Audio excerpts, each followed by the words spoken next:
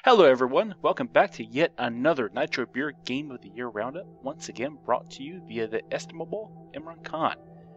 Well, okay, it's actually brought to you by all of our Nitro Beer hosts, but since Imran is the guy who actually produces my videos, Imran gets top billing. And hopefully this year he won't molest my videos, which will be helpful when I reveal my Game of the Year is still Bioshock Infinite. When I put together this list, I was firmly convinced 2014 was one of the weakest gaming years in recent memory. Aside from a perceived lack of quality big-budget software, it seemed like this was the year that everything fell apart. The gaming community revealing new levels of utter depravity to publishers outright releasing unfinished and nigh unplayable games. 2014 seemed like a disaster. Now, while 2014 certainly wasn't a strong year, it wound up being better than I feared at first, at least in quality of games, if not quality of humanity or quality control.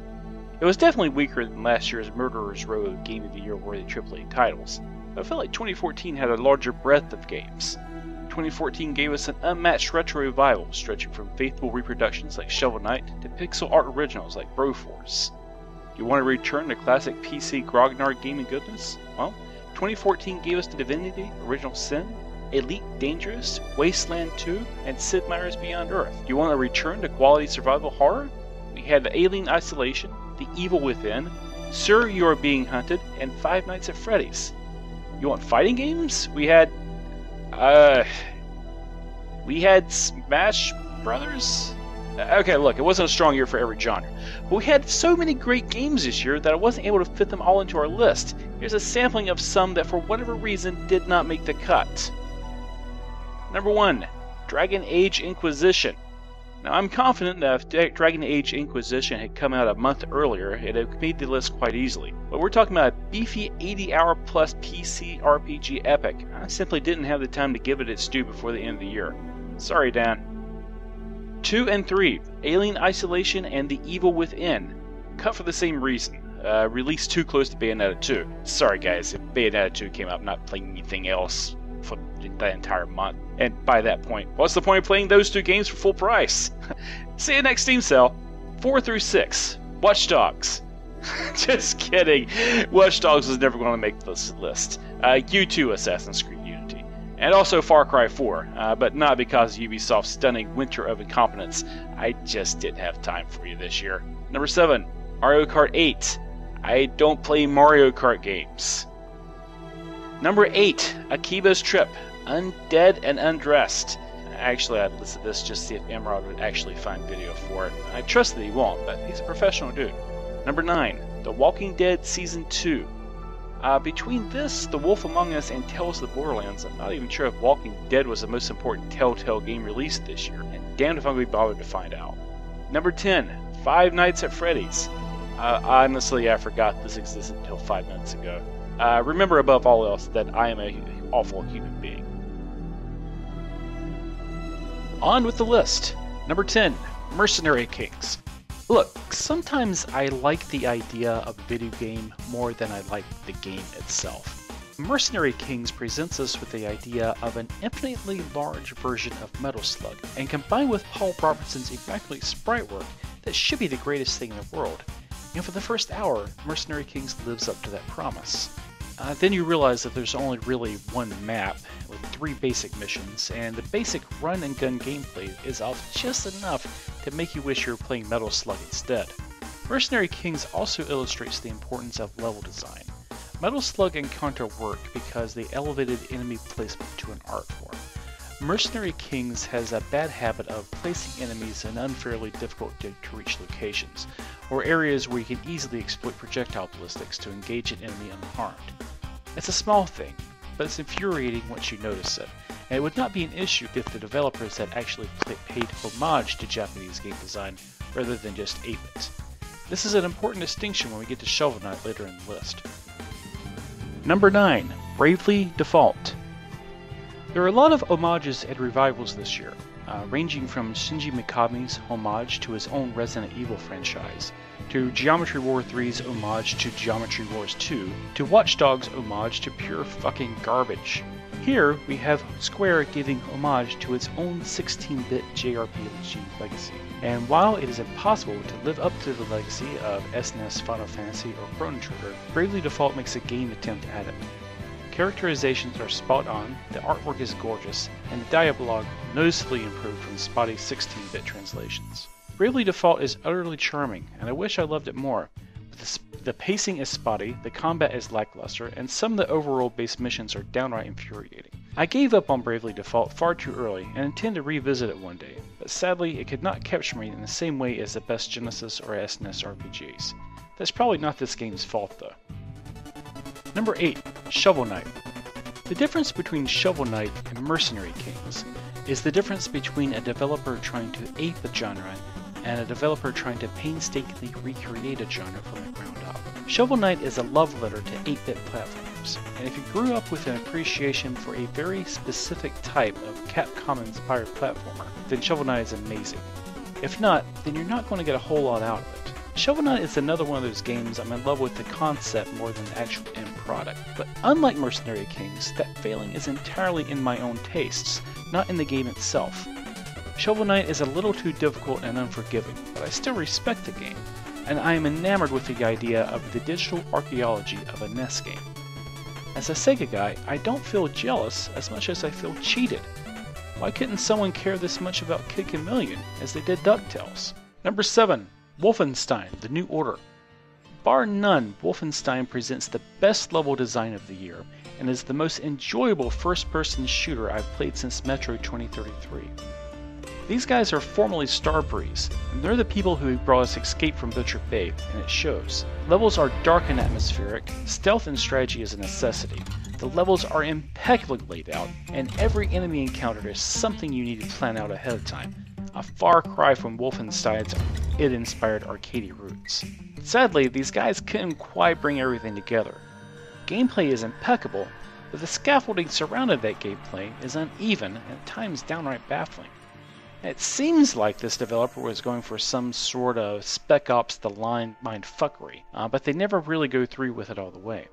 We never know if there's anything more to BJ's brain damage. His relationship with Anya has all the subtlety of a Tumblr fanfic, and the game literally ends with a giant mech boss fight. But I want to stress that those complaints are relatively minor. If you're only interested in Wolfenstein to see Starbreeze's return to form, then absolutely play this video game. Just don't try to think too much into it. Number 6. Shadows of Mordor. There is roughly a 4-hour stretch of Shadows of Mordor where I swore it was the best game I've played all year. The combat was as smooth as Arkham, the traversal the equal of Assassin's Creed, and the base infiltration every bit as fun as Far Cry 3. The Nemesis system is easily the most interesting new twist to gaming to come along in years, presenting an evolving and challenging roster of enemies that can show up at any time to wreck the player's best laid plans, and forcing you to change your strategies on the fly. The game is a beautiful marvel of the 3D coder's art, and the writing, well, it's not the best Tolkien you've ever read, but it doesn't embarrass itself either. So what happened to keep Mordor out of my top 5? Well, the 4 hours before and the 4 hours after the 4 hours in the middle happened. Early in Mordor, you don't really have a lot of abilities for combat. As a result, combat isn't interesting or free form. You're fragile, and fights feel like a slog. You do more running away than throwing down, and the appearance of a Nemesis orc means you probably have to disengage from the entire area. Meanwhile, late game Mordor turns your character into an unstoppable whirlwind of retribution, handing out multiple single-button executions every time you land more than 3 hits during a combo, able to wade through 50 or more enemies at once, and even the Nemesis orcs are but a minor road bump in your path of carnage, a mere bit of slightly tougher gristle in your 84-ounce murder steak. What's worse, Mordor actively punishes you for enjoying the game. The more you explore and the more stuff you collect, the more experience you gain and the skill points you accrue, meaning that very narrow window of superb gameplay narrows all the quicker. And there are other lesser issues. The second half of the game is basically a lush jungle mirror of the first. Environments feel basically the same through the entire game, and what feels like major storyline reveals are completely lost on people who are not heavily into Tolkien lore. But man, those middle 4 hours are fucking beautiful. Transistor. Now this is the part where I have to find something to justify placing Transistor in my top 5. The problem is I can't, but I'm also not going to drop it down. It's sort of the opposite problem of Shovel Knight, where I was enamored with a game rather than its execution. Okay, so Transistor is not as good as Bastion. Few games are, but as easily as beautiful as Bastion, it has a better story and a better universe. It's not as charming as Bastion, but it's not as emotionally manipulative either. Transistor feels more sophisticated and adult. It's what Bastion would be if Supergiant were as badly tugging on the Pixar heartstrings. The gameplay, well, Bastion worked because it was Diablo. It was Diablo with dedicated level design and enemy placement, but it was basically Diablo. Transistor tries to be more than that. It's a hybrid of SRPG planning with action RPG reflexes, and while it never really brings both together into a smooth mesh, it's also a unique combination. Transistor gameplay feels like you're programming in a long string of commands. Sometimes this works out amazingly well, and you feel like a golden video game god. Other times it falls flat and you wind up completely whiffing your turn. A lot of this is due to Transistor's freeform nature. There's thousands of different loadouts you can program red with, and some of those work better than others. If it sounds like I'm going out of my way to defend Transistor and its placement on my list, well, I am. The fact of the matter is, I fell in love with Transistor in a way I have few games this year, and love can't always be rationalized. Number 4, Broforce. There's two ways to handle a retro revival. You can either pay homage to a genre, or use pixel art in conjunction with modern gameplay design to create something totally brand new. That's what Broforce gives us, a new type of game that feels intimately familiar. At first, Broforce seems like a mere trifle of a video game. Run to the right, shoot dudes until you reach the goal. But soon you're faced with a randomized roster of playable heroes, with starkly different abilities, and level design that is both highly crafted and free form. Most every tile in the game is in some way destructible, allowing the player to carve a carnage-filled tunnel to either cleverly cheat an entire level or simply watch stuff explode real big. Broforce feels initially limited, but it fills out a lot of ideas with its simple run-and-gun gameplay, from zipline heroics to riding atop flaming propane tanks to undermining an entire enemy base and watching its inhabitants fall into a gore-filled fit of doom below. Each of its 24 characters could easily be fleshed out into their own retro-style video game. And add in superb sprite work and a constant drip feed of new content, and Broforce isn't just one of the best games of the year, I can honestly say it's one of the best games you will ever play. Number 3, Dark Souls 2. Dark Souls 2 presents an interesting problem. It's not as atmospheric or as interesting or as clever as Dark Souls 1, but it's probably the better pure video game. Dark Souls 1 had the best ideas, but Dark Souls 2 is a better refinement of the core concept. It's sort of like the difference between Bioshock 1 and Bioshock 2, provided Bioshock 2 wasn't an unnecessary soul-crushing cash-in. Along those same lines, Dark Souls 1 is the one fans would prefer to play. Ultimately, Dark Souls 2 feels like more Dark Souls, but it turns out more Dark Souls is just fine, and worthy of the list. Consider this a course correction for 2011. Dark Souls should have been in that year's top 3, and here it is now. Number 2, Hearthstone.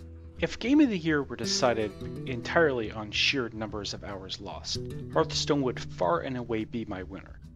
Okay, that's a lie. It would be Skyrim again, but work with me here.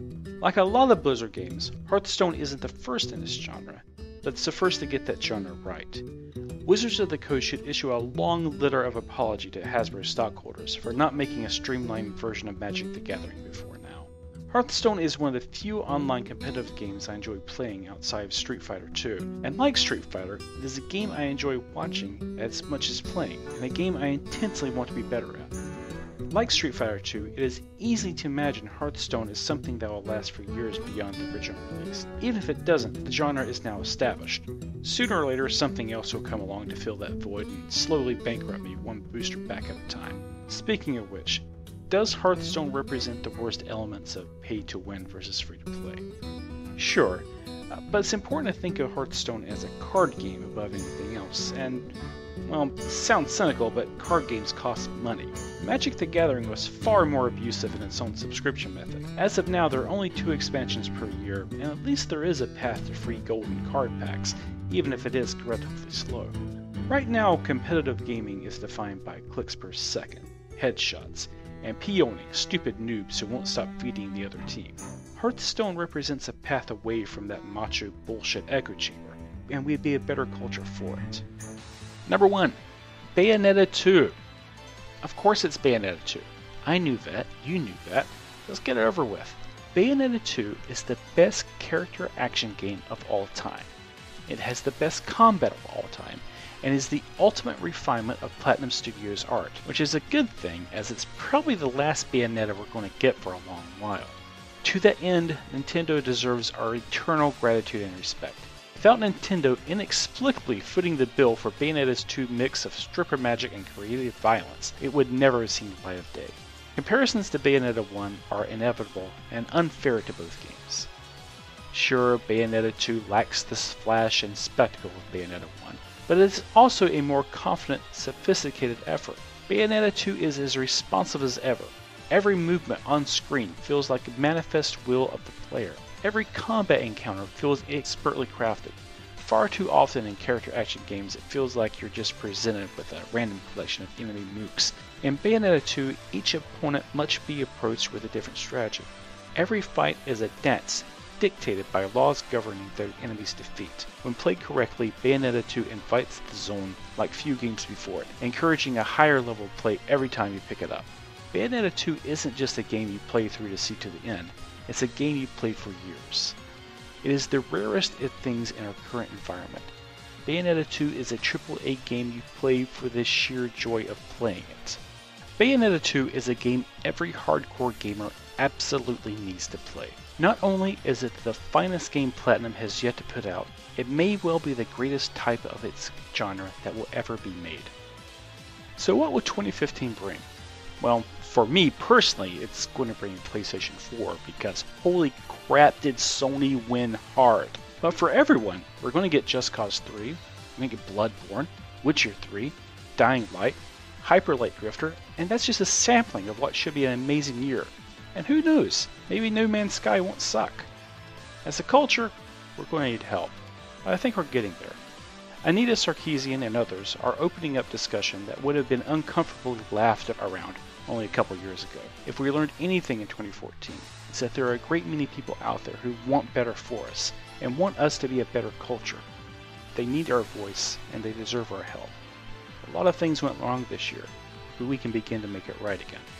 I have that hope. I also have this sweet new Zoolock deck I copied from Tempo Storm to try out. See you guys next year.